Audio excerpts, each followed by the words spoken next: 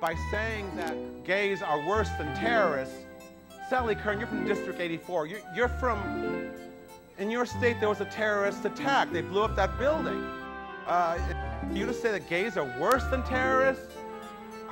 What kind of a strange bug did you get in your head from, I don't know, sitting on the grass in Oklahoma with no panties on or something? I'm the pain in Westboro's ass, particularly Shirley Phelps-Roper. I want to call her Shirley Phelps-Roper.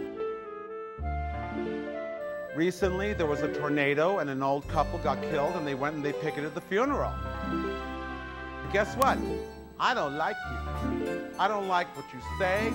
I don't like the hate you're spreading. I think there's a hate virus going around.